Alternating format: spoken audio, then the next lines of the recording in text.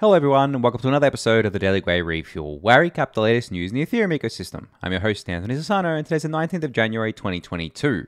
Alright everyone, let's get into it. So, this kind of governance proposal that had been posted to, Aave to deploy Aave V3 to Arbitrum 1 and Optimism have both passed. So you can see here Mark Zella from Aave posted that governance has spoken, Aave V3 will be on Arbitrum and Optimism. So, I've been saying this for, a few months now, really, that I expected Aave V3 to come to both Arbitrum and Optimism relatively soon.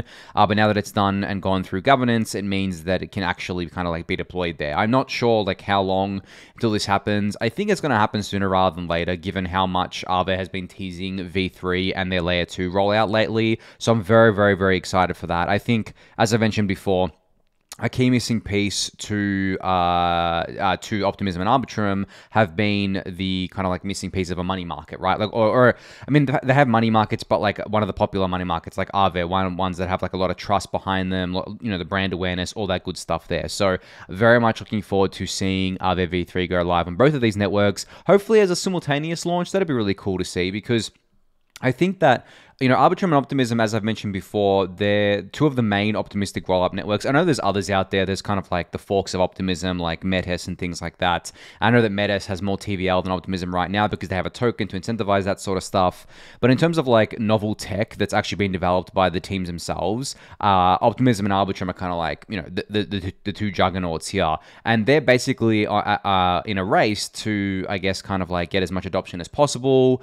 But at the end of the day, I've been seeing this lately where I think the L2s shouldn't be fighting amongst themselves at all and shouldn't be trying to steal market share from each other. The pie is going to get so much bigger with the amount of people that are going to be onboarded through these L2s and other things like that, that I think at this point, they should just be focused on onboarding as many users as possible rather than trying to poach users from other L2s. If anything, we should be poaching users from the alternative L1s. Because at the end of the day, a lot of people are only using these alt L1s because they've got cheaper fees. Well, now that we have cheaper fees with Optimism and Arbitrum, you can come back and use these things, which I think people will do for sure. And I think a lot of newer people will do that as well. But also, speaking of cheap fees, Optimism announced today that they've found a way to shave another 30% off the average transaction fees, which is pretty cool to see. They're saying, might deploy later, and they think they can get the cost to transfer ETH on Optimism down under $1. So currently it's $1.43 on and you can see the comparison between the different networks here, between Polygon Hermes, Loopring, ZK Sync, Arbitrum, Boba, and Ethereum L1. So, yeah, that'd be cool to see them get it under $1. I'm sure Arbitrum 1, once they've put in the Nitro upgrade, they're going to be reducing fees by a nice amount. I saw Polygon mention today that fee reduction looks to be about 50% from current levels. So that would put Arbitrum 1, basically on par with Optimism. I'm sure they have, other things up their sleeves to get fees down as well. So do all the networks. As I've said to you guys before, it's really only the first iteration that we're seeing of these Layer 2s. They're going to keep working on getting those fees down as much as possible, because that really is, at the end of the day, one of the major things that they're that's one of their main value adds, right? There's the faster transactions, which is fine. As I said before, it's technically not faster transactions because until your transaction is posted to L1 Ethereum as a batch, it's technically not confirmed, or it can, it's technically not finalized. So it's confirmed but not finalized. But the user experience is much better. But I think that the real value prop is obviously the cheaper fees. So these L2 teams are obviously going to be laser focused on that, along with other longer term roadmap things like decentralizing out the sequences and the network in general, making sure that the network can stay alive as 100% of the time. We've seen some of the networks go offline before due to various reasons out there, but obviously they're all focused on reducing the fees as much as possible. So very cool to see this from Optimism. Can't wait to see Arbitrum Nitro go live and to see how much the fees can come down there. And, I'm very curious to see what the fees are going to look like in a year for all of these L2 networks. Are they going to come down, less than 50 cents, right? For a transfer, less than $1 for a swap? That would be really cool to see. We're going to have to see how that shakes out. But, for the time being, I think this is pretty good. It's much better than L1 Ethereum, of course. Obviously, things like swaps, I guess on L1 Ethereum, like what, $50, $60? And I think on Optimism and Arbitrum, they're a few dollars still or something like that. So that's an obviously massive improvements already, but we can get those costs down further and further, which I'm expecting, you know, at least over the next, I guess, like few years, to be honest. This stuff's not going to just be like, oh, you know, we'll work on reducing fees over the next 2 months and then we're done. No, this is an ongoing thing. And there's always going to be new ways that these teams find to reduce fees. There's always going to be new mechanisms that they can do. There's always going to be new tech coming out. So as I said before, scaling Ethereum or scaling blockchains in general is like a multi-decade thing. It is not something that's just going to happen overnight and then we're going to be able to service the world. I've mentioned plenty of times that I expect these networks to be doing tens of millions of transactions per second eventually, you know, in aggregate across all the different networks, whether it be layer 2s, layer 1, side chains, or anything like that.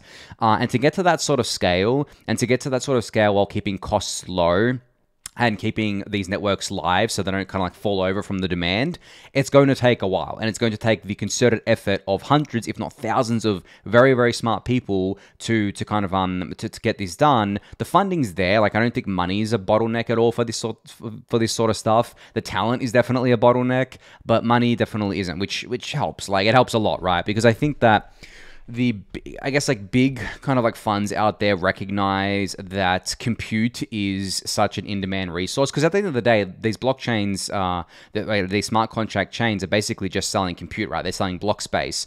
Now, the demand for this, as I've said before, is unlimited and is going to just keep exponentially increasing from here. And we've seen already like plenty of evidence that people aren't just going to stick with one, you know, compute network, right? They're going to go where the opportunities are. They're going to go where they can afford to go as well. Like, you know, there are a lot of people who, I mean, most people can't afford Ethereum L1 anymore. And you know, we need to offer them cheaper compute that still benefits from Ethereum L1 security and decentralization, which is obviously what L2 is doing. But they're also using side chains and other L1 networks because the demand is just incredible, right? And it's not bearish for Ethereum that these other kind of like L1 networks have gotten traction. I don't think so at all. And the funny thing is that Ethereum L1 hasn't, the fees haven't gone down, the activity hasn't gone down, even though these other networks are getting adoption. So the pie is growing, and I think it's all going to grow together. And it's just a matter of, you know, in 10 years, what does the what does the distribution look like? Like, what are the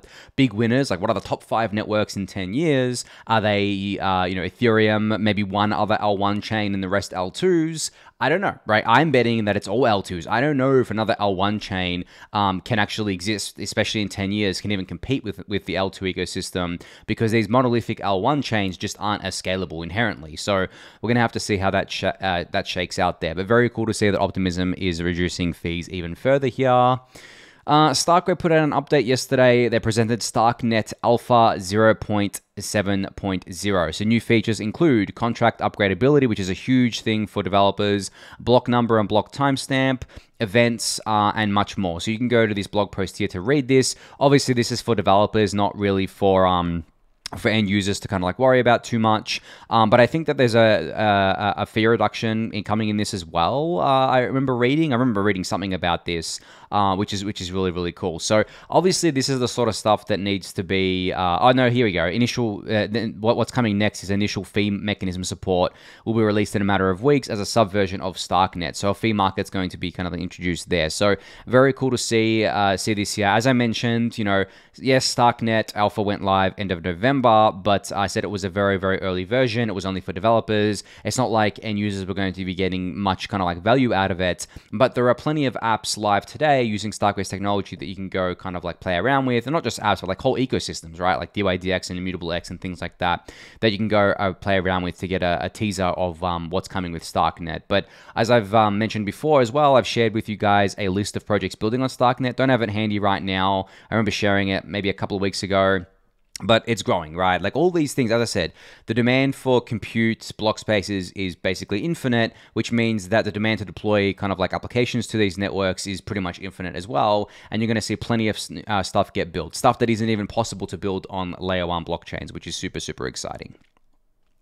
So Coinbase announced yesterday that they have a new partnership with Mastercard. So this partnership is basically, they're touting it as a way to revolutionize the NFT purchase experience for customers. So essentially, Mastercard is going to classify NFTs as digital goods, which allows a broader group of consumers to purchase NFTs. And coming soon, they'll unlock a new way to pay using Mastercard cards here.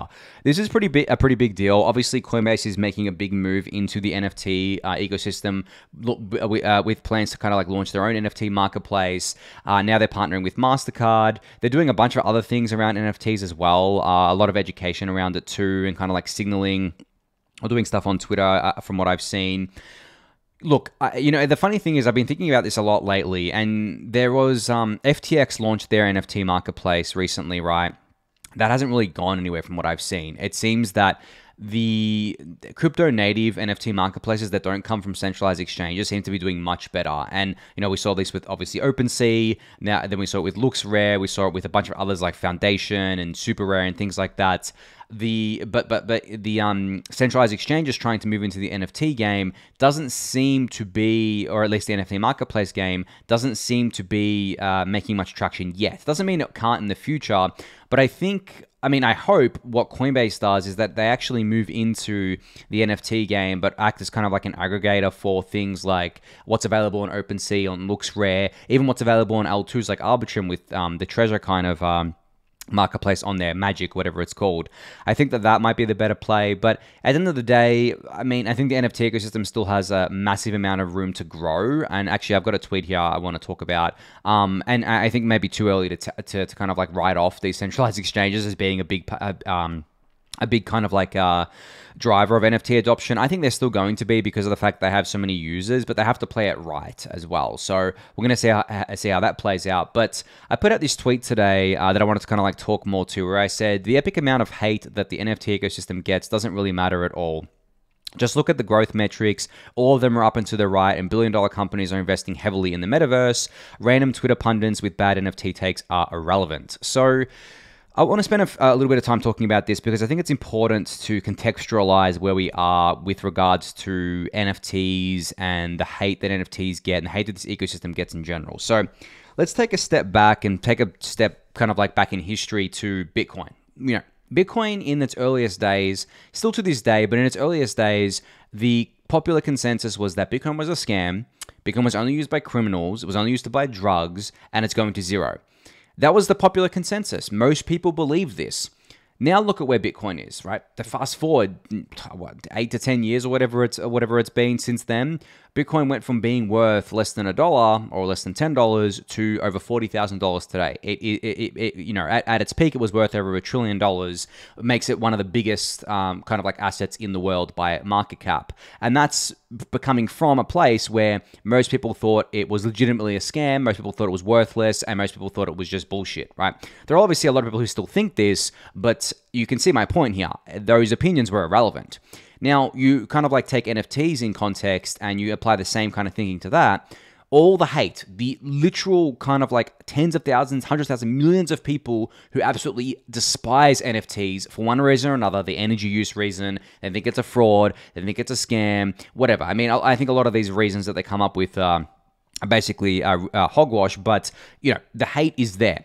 But look at the NFT growth. Look at the NFT ecosystems. The growth has been explosive. 2021 was an absolutely massive year for NFTs. 2022 is shaping up to be a big year again. LooksRare just launched, right? It's doing incredible volumes. OpenSea is still doing incredible volumes. They just raised $300 million at a 13-something billion dollar valuation. All these billion-dollar companies are getting involved in NFTs in the metaverse. Yesterday we just saw Microsoft purchase Activision Blizzard for $70 billion, and in their press release, they mentioned metaverse prospects. We saw Facebook rebrand themselves to Meta, right? Like, all these kind of like companies are getting very heavily involved. So my overall point is that it's literally irrelevant what these people think, because all these people do is talk. They don't actually do anything when it comes to kind of like affecting change or kind of like acting on their beliefs or what they're talking about. All they do is commentate on things. They just talk. They hate, and they don't do anything. They don't add any kind of like value. They don't try to change anything. They don't try to make anything a better experience for people. They just love to hate. And as I used the Bitcoin example, and even the Ethereum example, Ethereum suffered the same thing for a while. And there's so many examples of this. It just didn't matter at all. And I don't think it's going to matter for NFTs. So I think whenever you see these bad takes on Twitter and you might be and other places, and you may be getting frustrated by it, that the popular consensus is that like it's all worthless, NFTs are scams, it's it's killing the planet, all this sorts of stuff. Just remember that while you can't win a narrative war, as in you can't fight back against this because it's a very popular kind of narrative. The thing is that if something actually has true value to a large number of people, doesn't matter what anyone says, unless it's like outright banned, like by global governments everywhere, it's going to keep growing. It's going to keep getting traction. It's going to keep providing value to people. It doesn't matter what others say. It's funny. I remember reading kind of like, and still to this day, if you go outside the crypto bubble and you read about crypto, not NFTs, but like other kind of like crypto things like Bitcoin and Ethereum outside of the bubble, there are still plenty of people who think that it's either a get rich quick scheme, or is a scam, or is providing no value to people, or is using too much energy, which, to be fair, I mean, obviously it's using a lot of energy, right? And Ethereum is guilty of that too, but we're moving to proof of stake. Can't wait for that day. But when you really kind of like take this all in context, you realize that all of this doesn't matter, right? People can talk as much as they want, but what really matters is the reality of the situation. And the reality is that NFTs are not going anywhere. Massive billion-dollar companies, $100+ billion companies, trillion-dollar Microsoft's a trillion-dollar company. These companies are getting heavily involved in this industry because they see the future. They see, and they're taking action. They're not just talking about it. They're taking action. Whereas the people who hate NFTs, they take no action. They do nothing. They put together Twitter threads. They hate on everyone trying to do NFTs. Whether it's warranted or not. Most of the time, it's not warranted. And from that perspective, I would say just ignore them.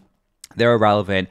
Don't listen to them. Just keep doing what you're doing, whether you're involved in an NFT project, whether you're thinking of minting your own NFTs to do stuff. I mean, we minted the Daily Gwei NFTs and we donated most of the proceeds to ETH Core devs. There's a lot of good that comes out of this stuff. And I think that people will realize that over time. I think that the sentiment will shift over time, but it's just we have to keep building, right? We have to keep doing these things, and the NFT people and the NFT ecosystem is building. They're not just talking about it, they're building the future that they want to see. And if people adopt it, they adopt it. People are allowed to do whatever they want with their money and their time. Like, the fact that some people think they can control what other people do is quite crazy to me, but that's the kind of like world we live in. But yeah, I'll leave it at that. But that's just kind of some I guess like NFT in context talk that I wanted to kind of bring up there.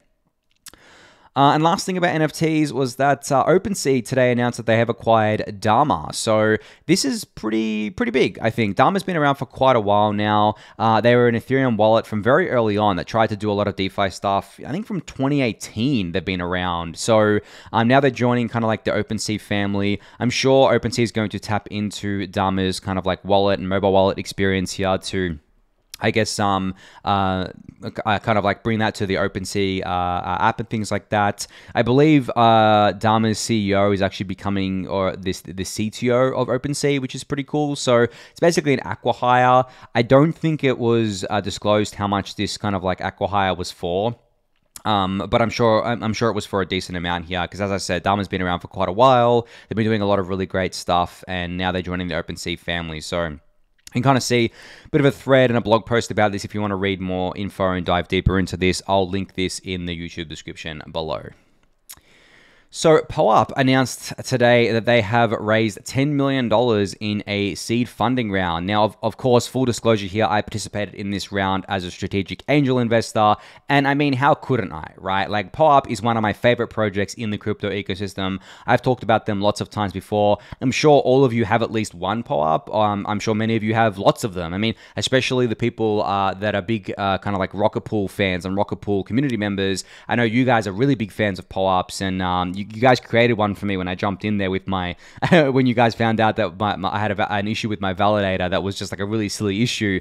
So yeah, but no, this is really awesome. I'm scrolling down here to the information about the raise. Yeah, the round was basically led by Archetype and Sapphire Sport LLC, with participation from a bunch of other Web3 native funds like 1KX and Six Man Ventures and Delphi Digital, A Capital here, and then around 50 strategic angels participated as well. They're not named here, but as I said, I invested as part of this round. Now, what I like about this blog post is most of it focuses on what POAP is, the vision for what they want to be, how they're going to get there, what they kind of like see being the most value out of POAP and everything like that, rather than the fundraise itself. So this is really, really cool. I really, really love this. I really love that they focused on this sort of stuff and focused on kind of like the value add rather than just like the money that they raise, because obviously the money that they raise is awesome. Like $10 million is going to give them a lot of runway to do what they want to do and to build what they want to build.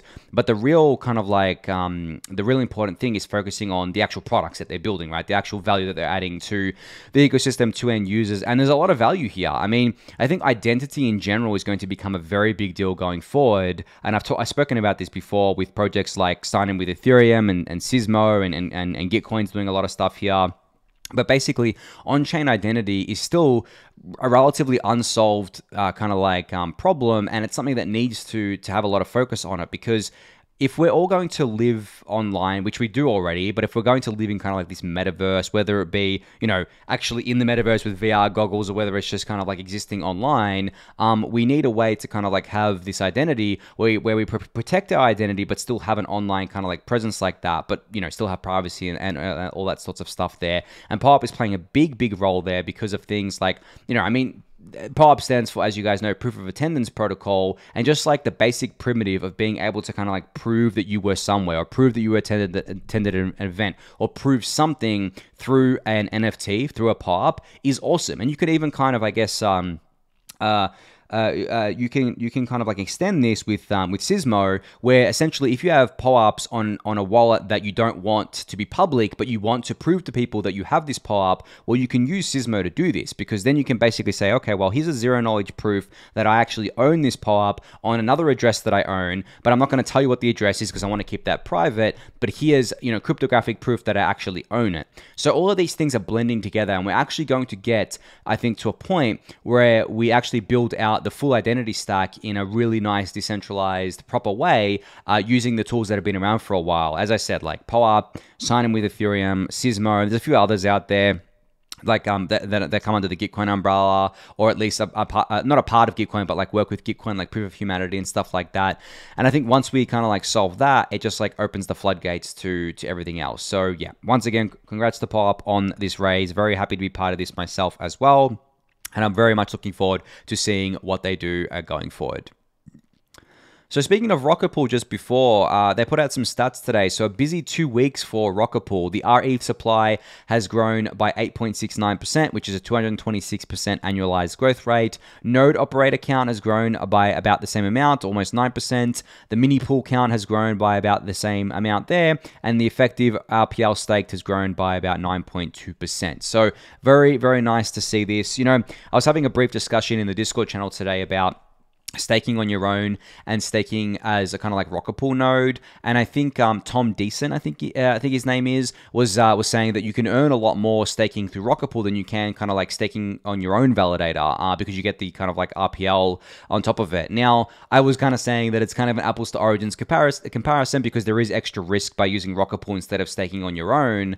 But the thing is that how big is the risk? Like for me personally, the risk is still too large, just for me personally, but the fact is, like, I have the 32 ETH necessary to stake on my own, so for me it's a bit of a different kind of like thing to think about. But if you don't have the 32 ETH necessary to stake and you only have the just to kind of like to stake on your own, then RocketPool is obviously the solution for you. But I think what Tom was comparing was 32 ETH in both scenarios, where with the RocketPool one, you would stake 16 ETH and then 16 ETH worth of with the RocketPool, I believe, and then you get kind of like, you make more money from doing that, but you also take on the extra risk. And this is not to say that RocketPool is a risky project or is like a bad project or you're going to lose all your money or anything like that, but anytime you introduced any new kind of like mechanisms or contracts or anything, you do take on the additional risk. So you just need to be aware of that. But I mean, the amount of, I can't remember the exact numbers off the top of my head, but the amount of difference between staking on your own and staking with RocketPool right now is quite large. So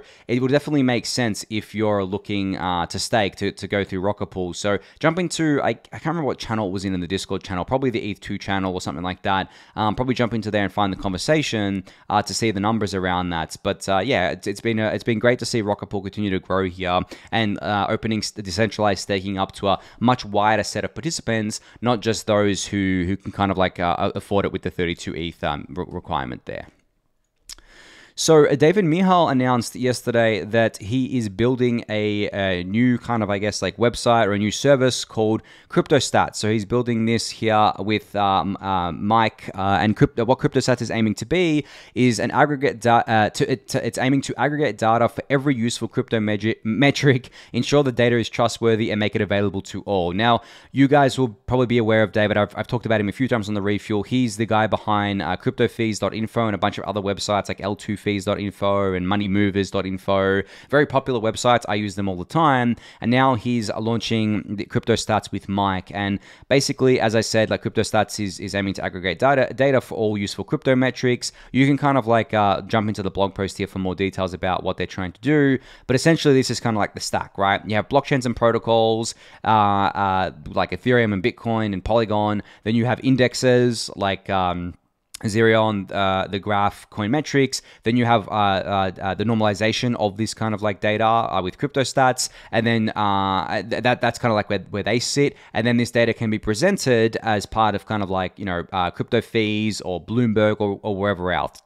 So basically, just giving a really easy way for all the for anyone to tap into basically all these different various crypto metrics, which I think is really cool. So if you want to kind of like get started with this, or I mean, because it's live today and you're kind of like a developer, you can go check this out. They've already got an SDK going. As I said, it's already live and they've got a bunch of different metrics that you can tap into, and there's resources and a Discord channel, all that good stuff in the blog post. So I'll link this in the YouTube description and you can go check it out for yourself. But I guess congrats to David and Mike here for launching this. Very excited to see where they go with this.